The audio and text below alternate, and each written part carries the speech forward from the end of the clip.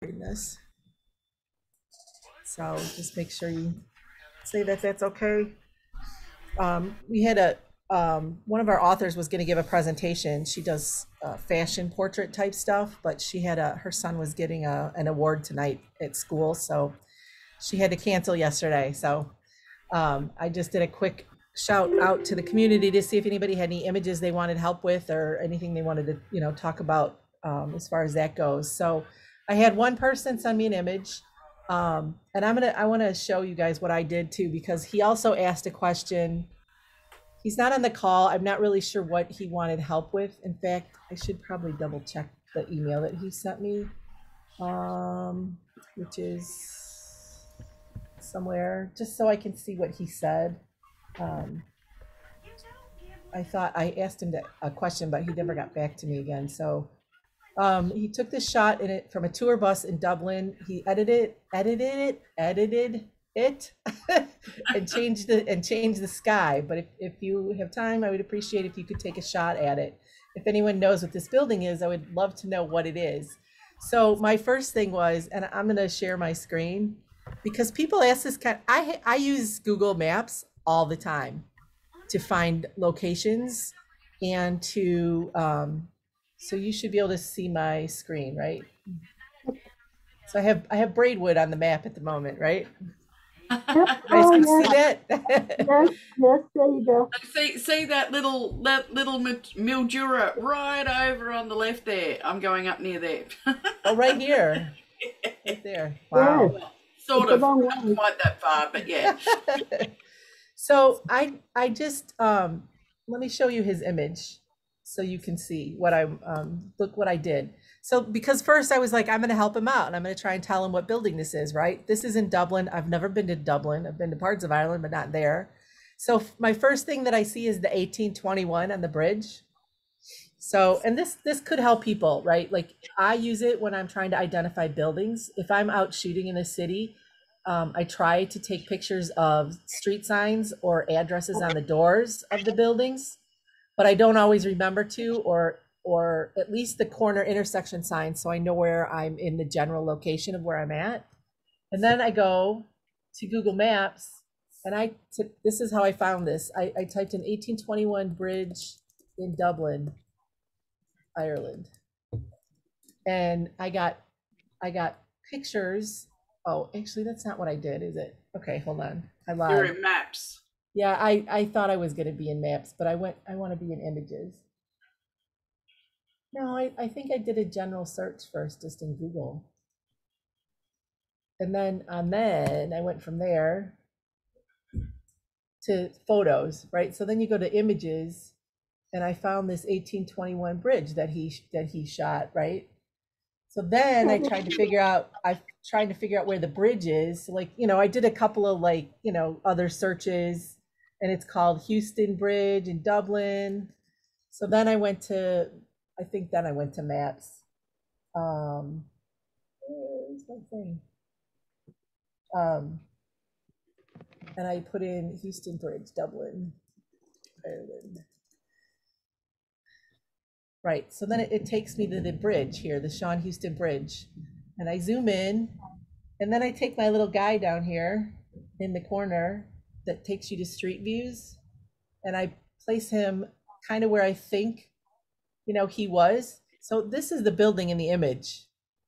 So then I just, make my way there, and there was a bus in the way. The other time I did it, there was a bus in the way, and now I've passed it. So it's this building. Now I can't get there. Well, the other day I got there and I found out that it was the Houston train station. So Oh, it's just right. It's like it's something I don't think that people, for me, it's like second nature. So that building right there is what he was trying to identify. And this is the mm, bridge that he was shooting. So I think sometimes it's to me, it's second nature to go searching for stuff if I'm trying to identify, especially because I do a lot of architectural shots. Um, and I want to find out who the building is, who the architect was, the name of the building, the location, whatever.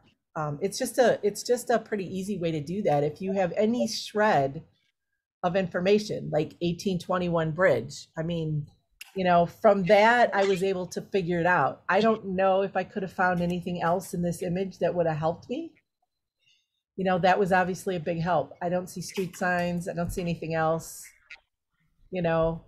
Um, it would have taken a while if you just do a random like Dublin search and start walking around Google Maps, but you know, as long as you have some kind of information, it's not too hard to locate things and find things on Google Maps. It's also a good way to scout where you want to go too.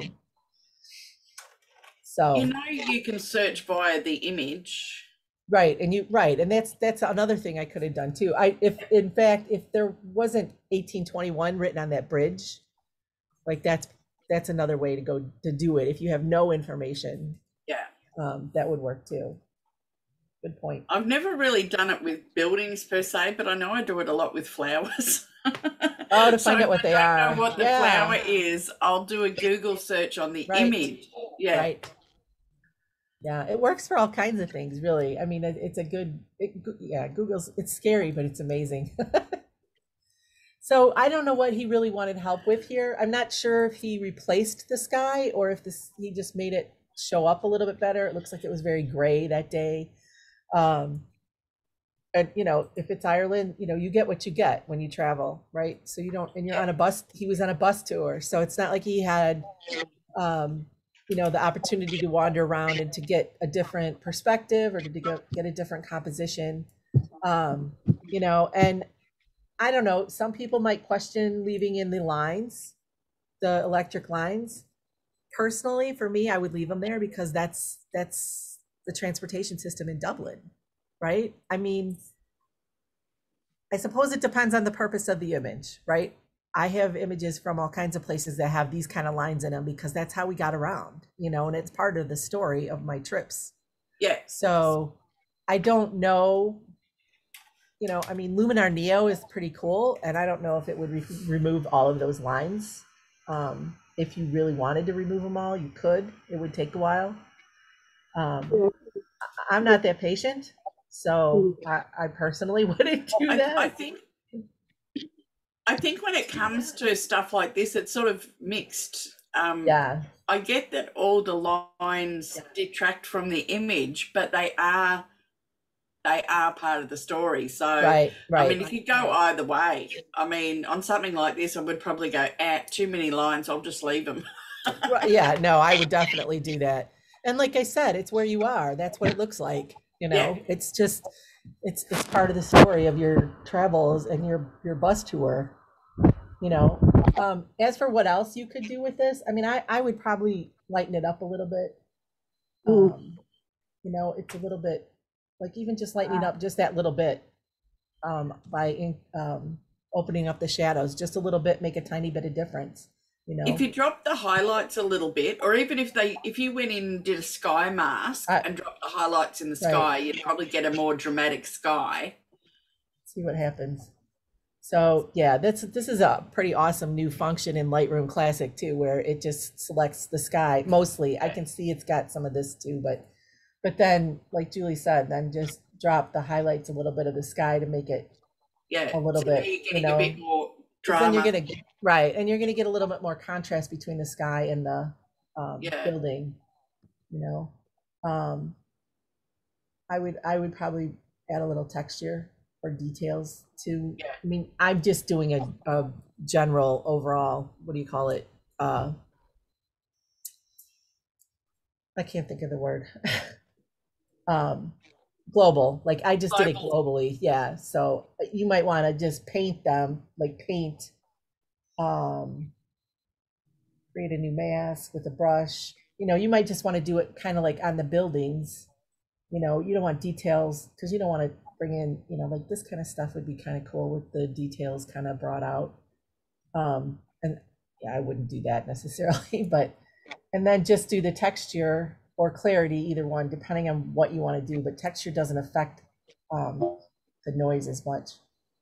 So like if you just bring the texture up in those locations, it just brings out the details like of the building a little bit more, which is to me the story here is this building. And the 21 bridge is cool, and the foreground and kind of is, you know, part of that story as well. So I mean, there's not a lot I would do to this, you know. especially taking from a bus. I mean, you know, when you're doing that and taking photos from tours, it's you kind of get what you get. It's hard to you can't be too picky with what you end up with sometimes when you're doing that. I mean, just the bridge would have been nice, but yeah, like you said, right, you can't always get what you want. Right. Would you lighten up the white on the bridge, or just leave it dirty looking as it is? Down here? Yeah, the white. It depends. I guess it depends too what you want to do. So you could. I'm just gonna use a brush because it's just quicker. You know, when I do my architectural stuff, and I was thinking about showing you guys that, like,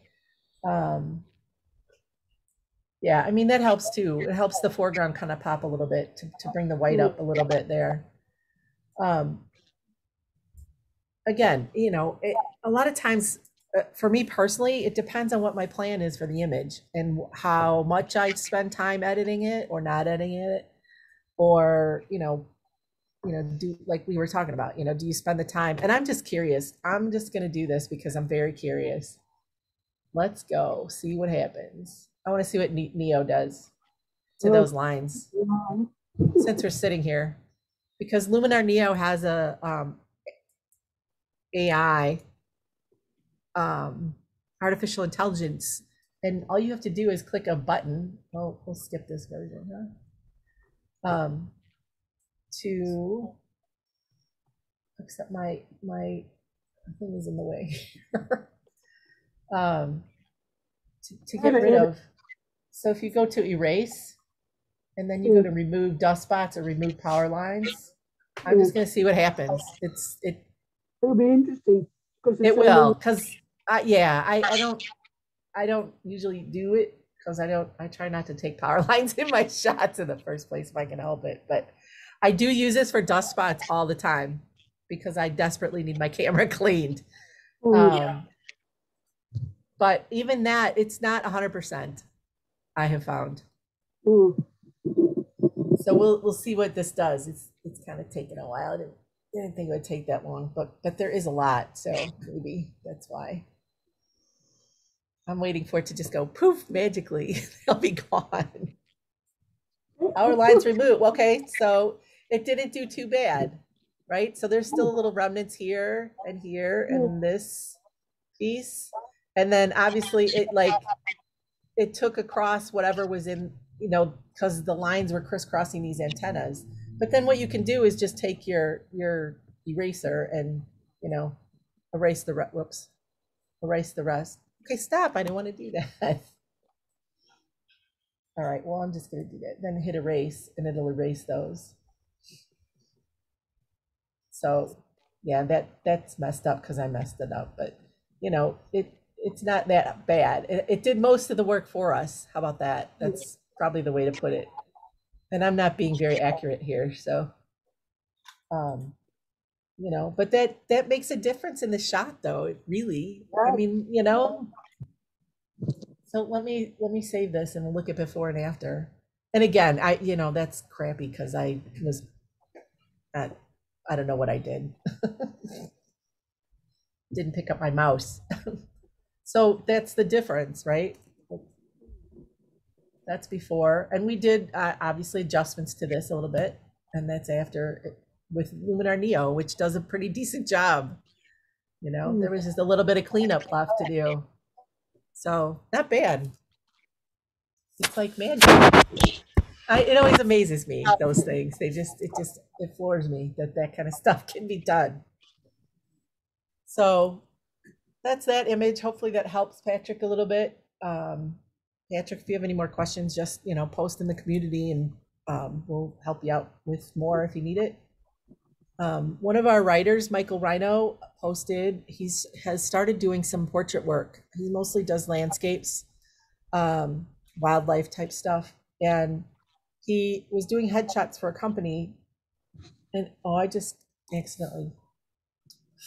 I was saying, what did you do there? No, because I rolled over my presets over here, and sometimes they stick when you do that. Yeah. No, that was not. You took a perfect perfectly good. No, right? It's right. Something creepy. Yeah, it was weird.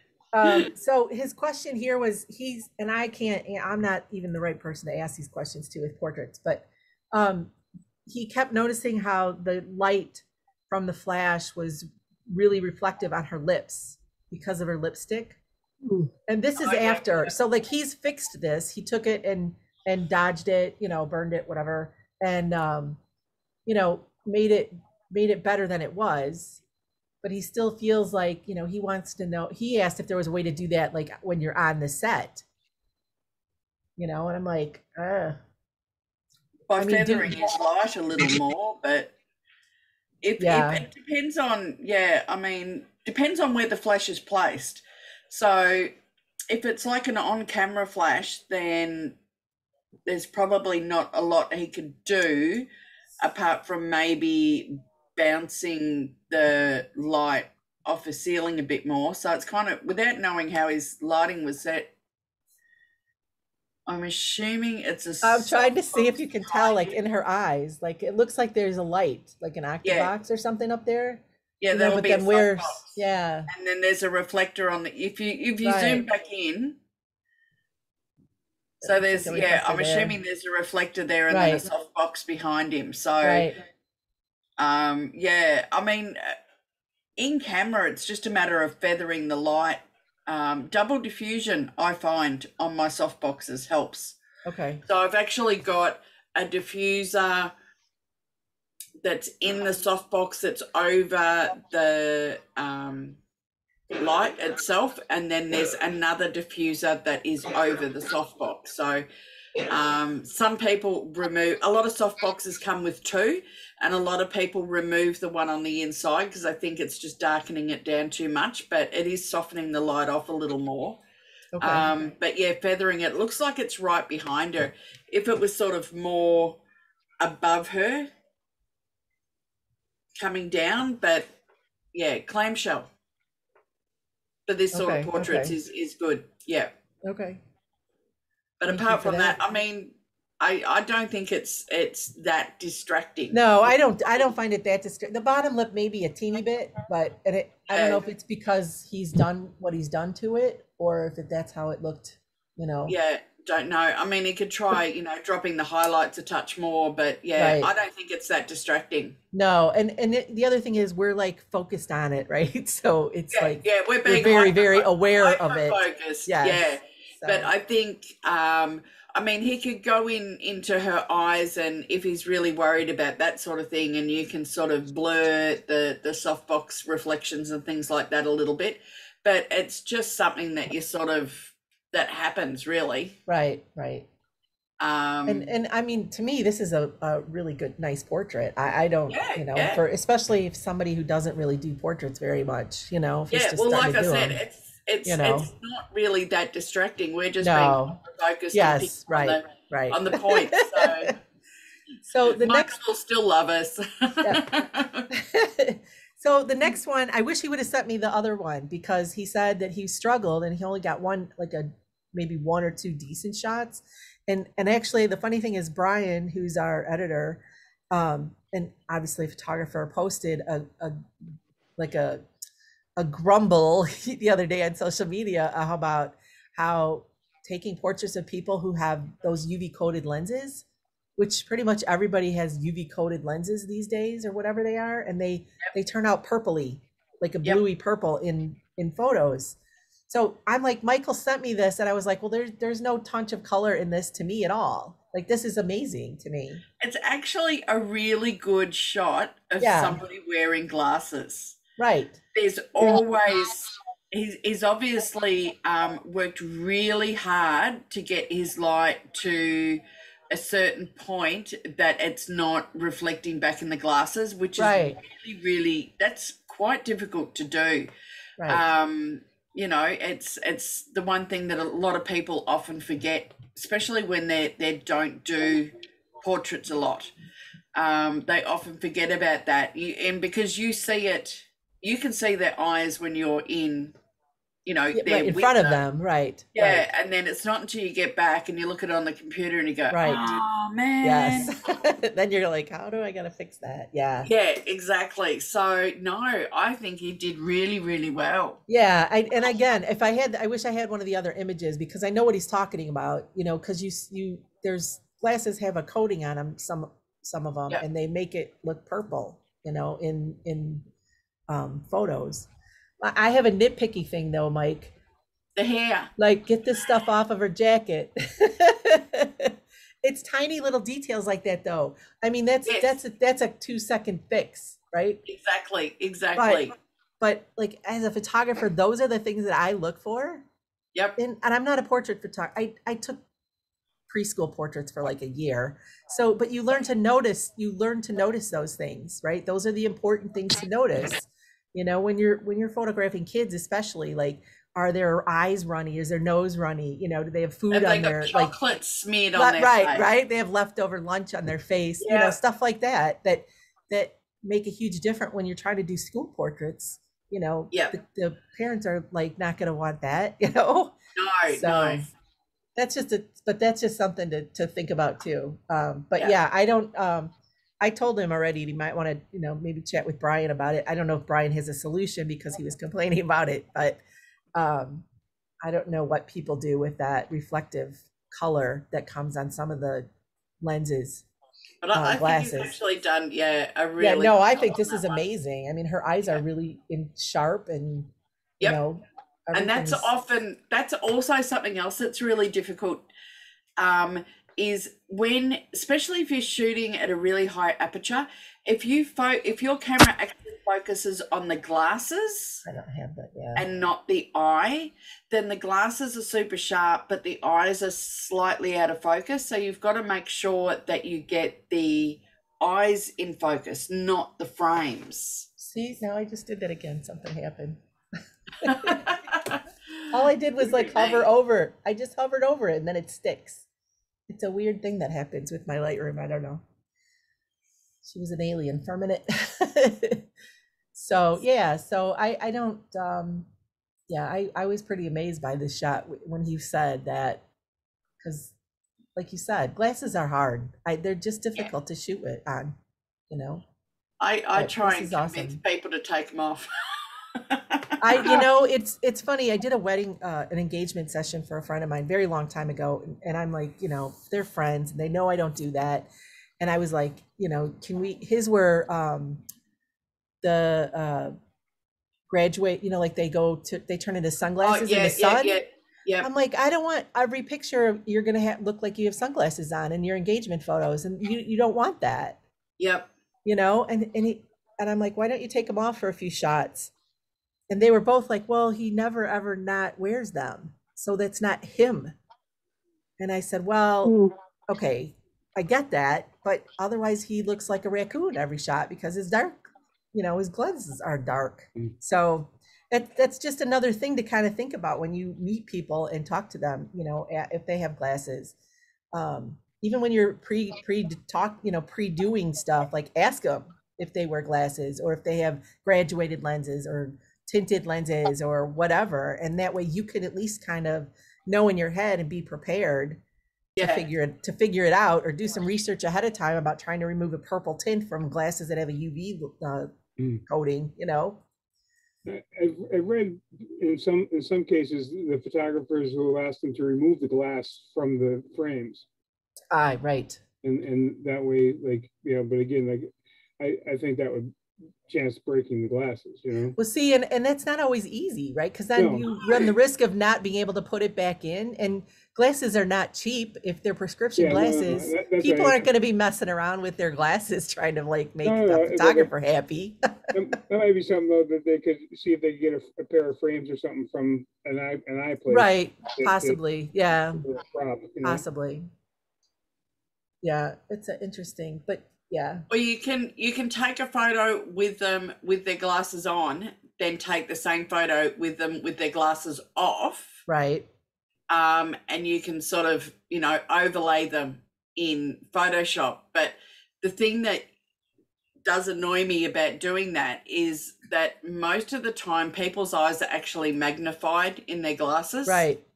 So if you take a shot of them with their glasses off, Probably you've looks got a to little make sure weird. that you sort of like resize them the appropriate size. See, and I don't think that's something people would think about unless they're obviously doing portraits all the time and are used to that sort of thing, you know. Yeah. But I think that if they are doing portraits all the time, that they probably already know how to not take the reflection in the glasses in the first place, you know.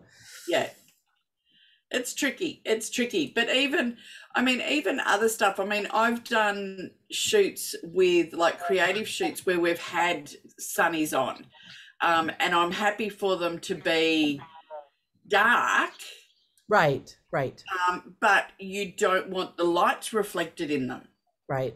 Yeah, so it's a matter of moving them to get them out of shot. So Right. yeah, it's it can be tricky.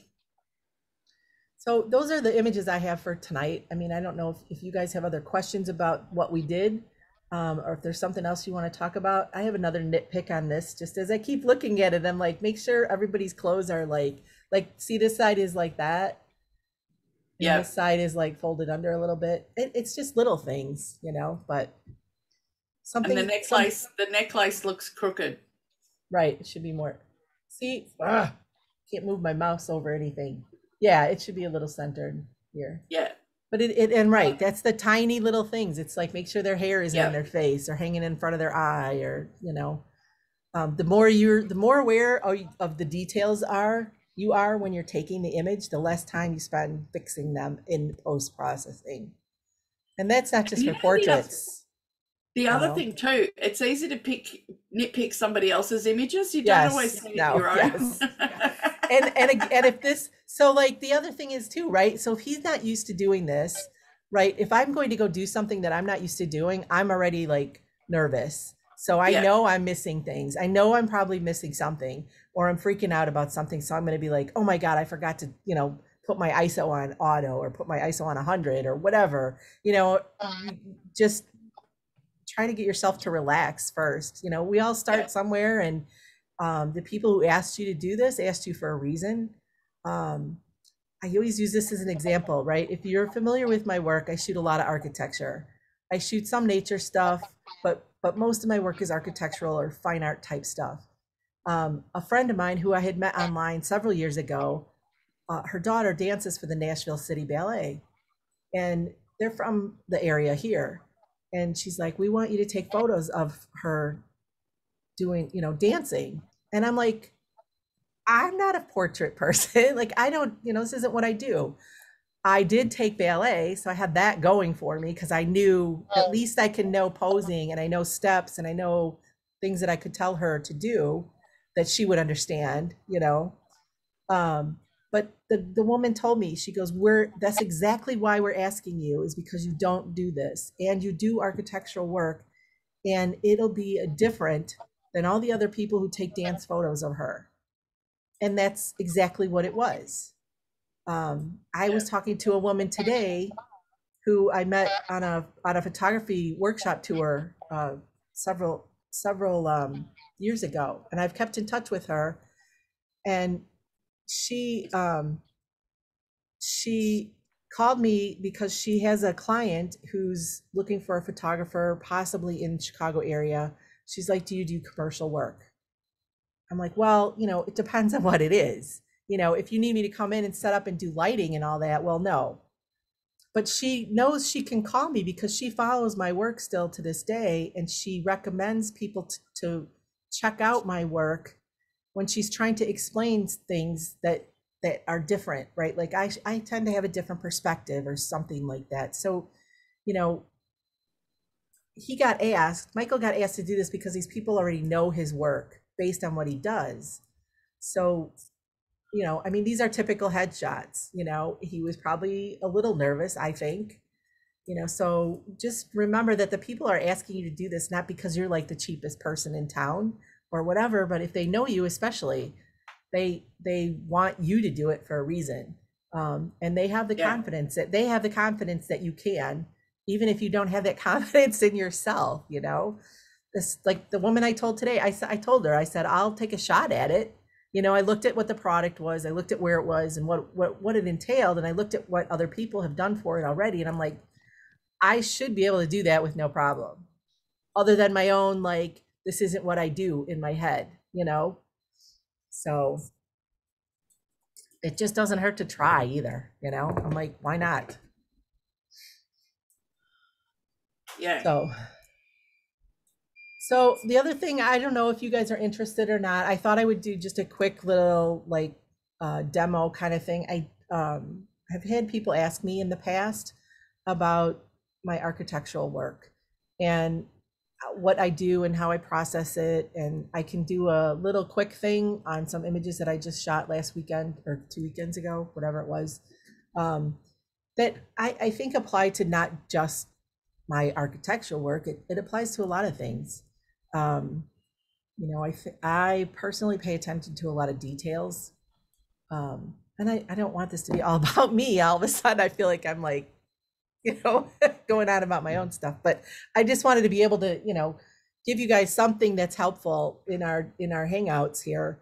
In the last minute, like, what am I going to do today? Because we're not doing a presentation. So if you guys would think that was helpful, you know, yes, no, if you want to call it, okay. Otherwise, we'll call it a day and it'll just be a short hangout about these two of it. Look, see, I just scrolled over something again and it did it again. It's so dumb. I don't know why it does that. Close that panel. What? I said close that panel. Well, but if I'm trying to do stuff, you know, I'm trying to anyway. It doesn't matter. So let me see what I got. Let me pull up something. Just this is one, yeah, this is one that I did already, but this is the original. Okay, so what my process is I import into Lightroom. I go through first and I mean, I don't really call, like I don't go X out a bunch of stuff. I just go through and pick the ones I want to edit first. This was one of them. I'm obsessed with these Jakarta trees. Jacaranda. Yeah. Oh my God, they were gorgeous. So this up against that building was just like, I was like, what? So the first thing I do when I do this though, is I go in and I told you I needed my camera cleaned. Is like bad. All these spots. Some of them are on the building, but a lot of them are dust spots. So I took this into Neo and let it do its thing first. And then after that, it came out and there were still, so I still had to do a little cleanups. But some of that is, I get very picky when it comes to my architecture, and I don't mean to be zoomed in this far. So, oh, that's on my screen. My screen is dying. So that line right there is my monitor, not on the image. So like there's a dust spot, I would say.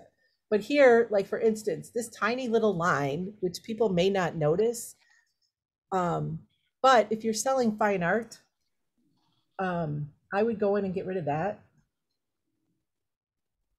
You know, I would finish cleaning up any spots that Luminar didn't fix. And that's the original, so they're all over there. But that's my second thing that I did. I lightened it up a little bit, increased the contrast. You can see over here, you know, kind of what I did. A lot of times what I do is wing down my presets to see what things kind of look like and what I might do or what I might like or what I don't like, you know, and it just gives you, you know, you might not use any of these, right? But it gives you an idea of what's possible with an image, you know? It might spark you to be like, wow, I never thought that I would do something like that with this image, but that's kind of cool. And it might take you in a whole new direction, you know? So that's where I usually start. I straighten my stuff and I clean up all the spots. I clean up all the icky whatever pieces, because, you know, on architecture, there's like rain drippings and, you know, all kinds of stuff. Like up here, you can see this, which isn't that drastic, but, and then this particular leaf right here, I was like, that's gotta go. because it sticks out too much to me, this black leaf that was kind of in the shadows. So I went into Photoshop and got rid of that.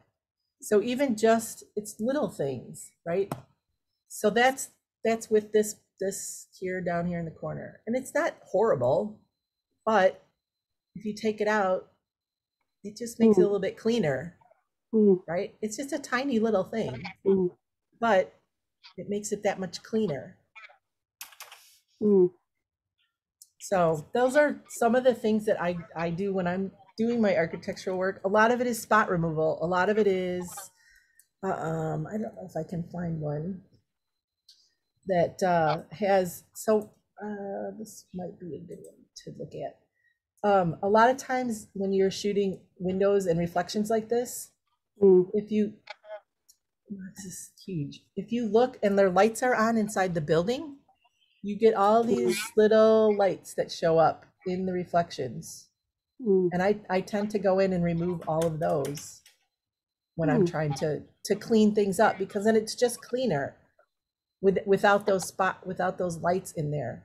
And when you're actually shooting this, you don't notice that, right? You don't see those because you're more focused like on here, on these reflections, which are really cool, you know, and then you realize when you load it up that there's lights on inside the offices, and they're just little tiny distractions is all they are. So again, it's I post my work to sell for fine art.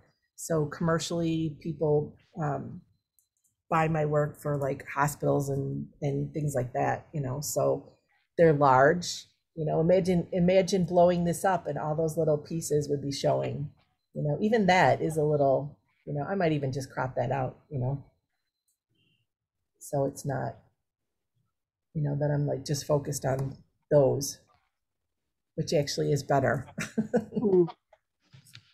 Would you leave the green? Would you leave the green in at the bottom left? No, there? probably not. Probably not. Okay.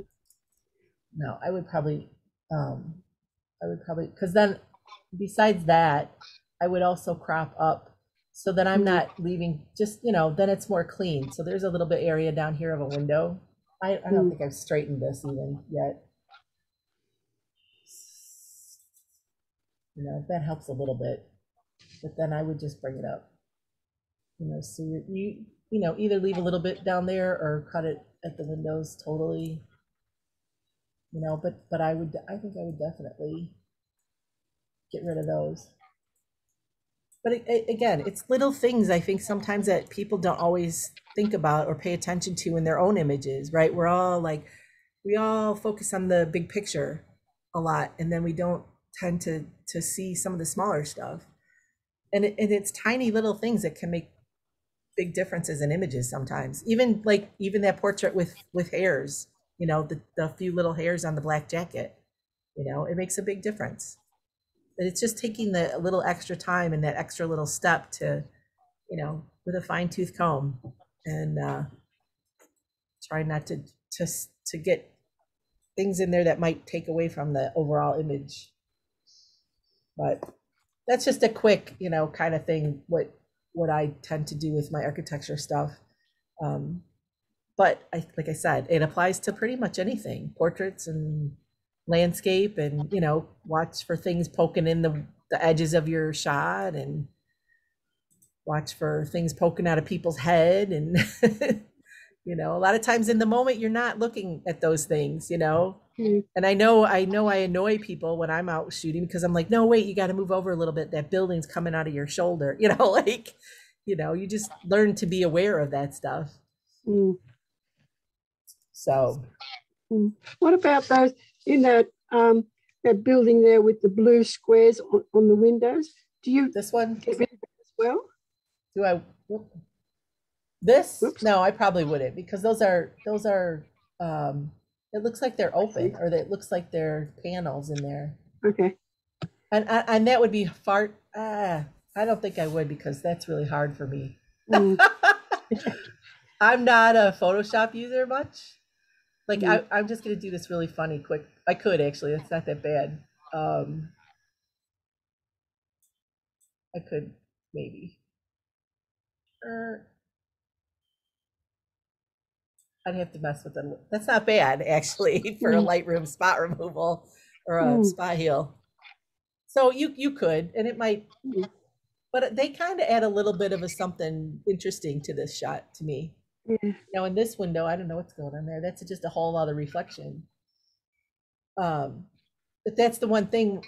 This particular Frank Gehry building in LA is so reflective that there's so many weird things going on that it might be hard to get stuff like that is going to happen. Interesting. I haven't looked at some of these yet, so. But hopefully that's helpful to you guys. Again, we're just kind of winging it today, so. Yes, thank you. I'm gonna stop my share. And if anybody has anything else, any questions, I always ask if there's anything you guys would like to see in the community that's not there. Let me know. And the winning Chats Lotto numbers. Yeah. Right, that's exactly right, Julie. All right, I'm going to share those. Yeah. Need the winning lotto numbers. But we're always open for suggestions if there's stuff you guys want to know about, or if there's anything in particular you have questions about. I can always finagle some other authors who have experience doing different things. We have authors who do all different types of things, events and weddings and portraits, and Julie does a lot of still life and macro and all kinds of things. So we have the resources for help in all sorts of areas. So anytime anybody has questions, just throw them out there in the community. And honestly, there's a lot of people in the community who are quite experienced and very good at popping in and answering questions too, which is great. So I find this really encouraging and stimulating.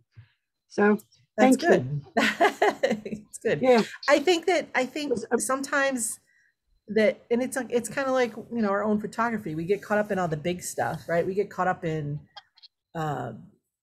what camera gear you have, and we get caught up in what software you're using. And sometimes we don't talk about the little stuff that is, we learned a lot of things along the way as we did this, right? I mean, I've had